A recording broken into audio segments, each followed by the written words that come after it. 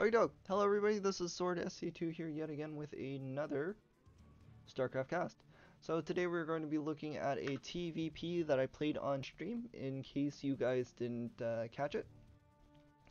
It is going to be on my my streaming account, Stream Sword, versus the Grandmaster GiantDwarft. So Giant Dwarf is around 4.9k when I was playing this game, and going into it, I believe I just played Neuro and another 4.9k Protoss. I think this might have been one of the last games for the stream. I'm not entirely sure the order of which the games were played, now that I'm thinking about it. But in the meantime, I'm going to be going for the very standard barracks gas.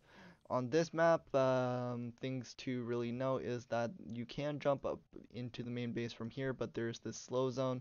This little nook is very nice for Protoss players to do things like cheeky proxy gateways and proxy void rays. I know that I've had some proxy void rays in my main base, and since I'm spawning on this side, the add-ons are going to be a little bit easier if he did decide to do something like some early aggression like proxy void rays.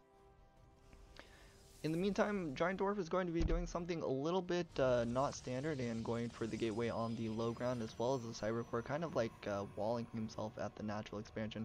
Not entirely sure if he was playing a TvZ or if he just wants to have his units kind of or get to my base a little bit earlier. He did go for core before Nexus, so he's going to be able to get the adept a little bit earlier, so he might want to do something a little bit more aggressive here. Another reason I could possibly see him doing this is just trying to wall off against some Hellions as well, which is extremely possible. I'm just going to be scouting around the main base, do confirm that the second pylon is in the main base, see his gas timings as well, and I should be pretty happy to go home here, probably, maybe. Going to keep the SCV in the main base because why not? The Reaper is eventually going to be going into his main base. Going to be going back and forth a little bit of indecisiveness on my end. Going to be poking probes evenly because you don't actually want to kill any, you just want to lightly damage some of them. He messed up the shade a little bit, and oh, nice grenade by me. Going to be able to pick off a probe by bouncing one of them a little bit closer to the Reaper, which was great. In the meantime, my opponent is just about to finish his natural expansion, going to be going into the Twilight Council, which is fairly standard to TvP, going to be probably going for a blink opening. And in the meantime, it looks like I'm going for my favorite opening against Protoss, which is the 3 racks. Going to probably start up a Marauder and Stim Pack fairly shortly here. And we do see the Stalker poke my Reaper. Going to be getting a few shots on it, but I do save the Reaper, luckily for me. Not again producing SCVs very consistently, because again, why would I do that? And the nice thing about this map is that there is a ramp to the natural expansion, which means that you don't really necessarily need a bunker in my opinion, because you can keep your Marines positioned right here, and if they try and do something with the Stalker, then they're going to take a lot of hull damage, or they're going to take a lot of shield damage at the very least to walk up the ramp to get vision to start poking your Marines, which is great. I'm going to be sending up my Reaper to see what is up. We do see the chrono on the Twilight Council, so we do know that it is probably going to be blink. Probably not going to be anything cheeky like some Dark Templars or something like that. Do we actually see the Robo facility? We do not as of yet. In the meantime, Giant Dwarf is going to be using his shade and just shading his adept across the map, possibly going to be seeing or just trying to scout what's going on my side. I'm just continuing to produce Marines and Marauders for the time being. I believe I got my concussive shells like I normally do instead of getting the more common combat shields. He does see that this attack is getting ready, so immediately starts a shield battery.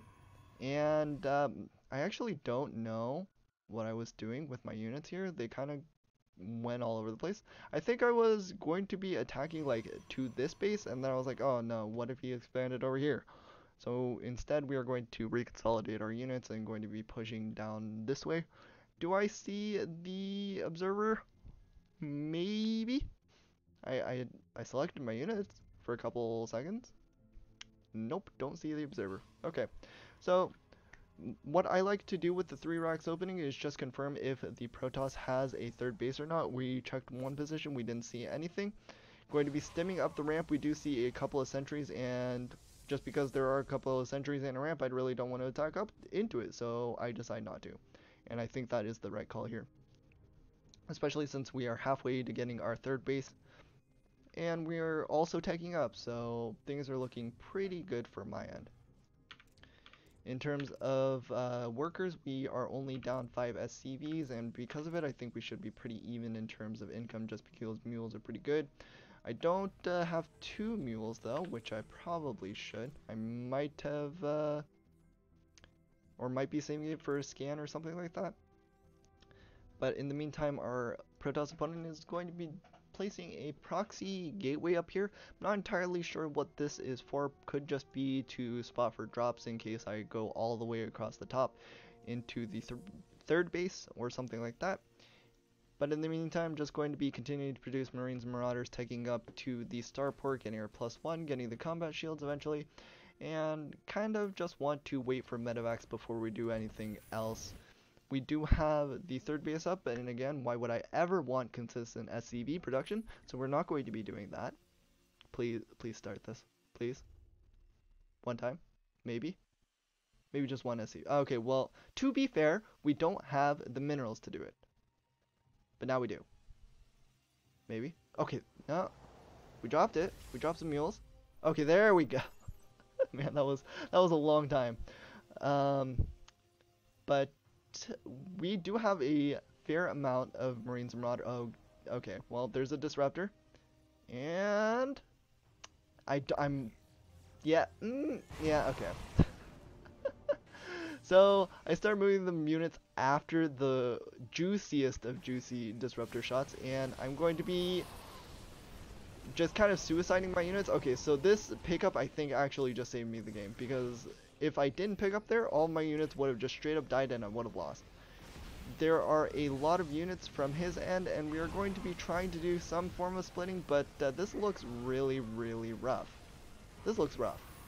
I'm going to be focusing down a Disruptor and getting a kill on one. And we are going to continue to try and kill off some of the units. Since all of these zealots went down, we are going to be able to push the Protoss player back, which is good for us. And although we lost a fair amount of units, it looks like we are actually doing decently. How many workers were killed? He killed off 12 of our workers, but we did have a decent lead since we did get our third base up a little bit earlier than him. The Disruptor shot is going to be coming out, but this time we have medevacs to just lift up all of our units to safety, which is great for me. He is going to be taking into Templar Archives in order to get a High Templar, possibly Storm as well. I actually don't know why I stemmed here. Like, this is the second stem that I've casted recently. Or second game that I've casted recently where I just stem without there being any units on this, like, in my vision. And there wasn't even a base to attack. I even attacked my own Marine. This is good. We're definitely not playing great, but we are going to be focusing down a couple of sentries, and he really doesn't have too many units here, which is pretty good. Disruptor shot is going to be coming out here yet again, and again I'm going to be picking up my units. This time the stem pack is pretty good, going to be spreading out what I can, and the splits, they're not great, not gonna lie. Do barrel a couple of mines, which is okay, and we're just going to be picking up whatever we can and boosting out of there. Man, those were some juicy Disruptor shots. In terms of units lost, we actually are down 1,300 minerals compared to our opponent. He has a lot of probes at his third base, and he is now going to be saturating things a bit. Looks like he is going to be sending his probes to the gold base here as well. picking or getting some minerals where he can. I'm going to be starting my 6th, 7th, and 8th barracks if I'm not mistaken. Just trying to produce as many marines and marauders as possible.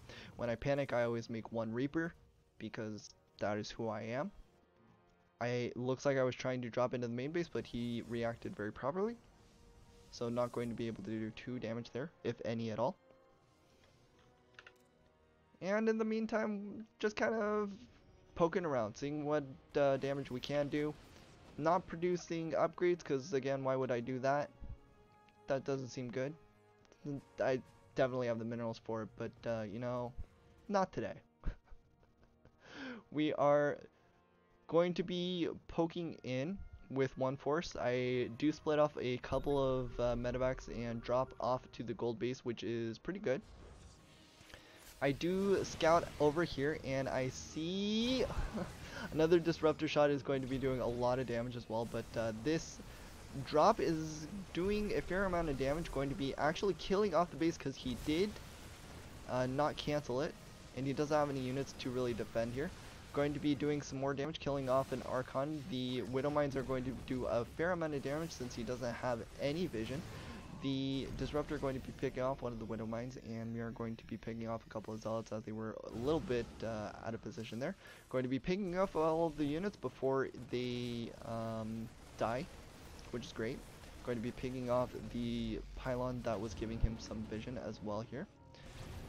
Disruptor shot is going to be picking off a couple of Widow Mines, and this time we get the split.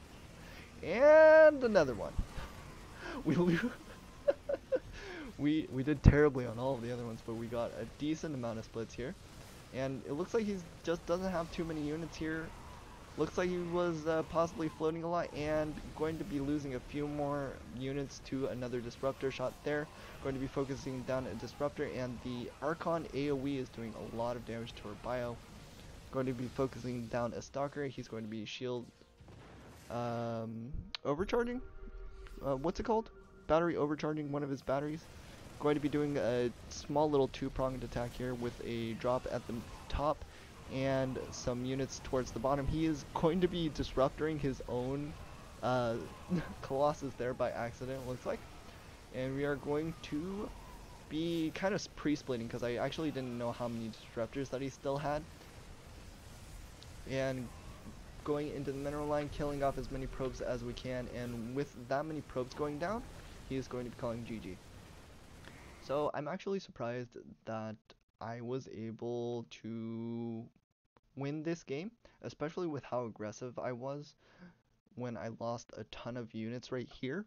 I feel like because we were able to defend the attack that he threw at me a little bit after that, we were able to kind of get back into this game.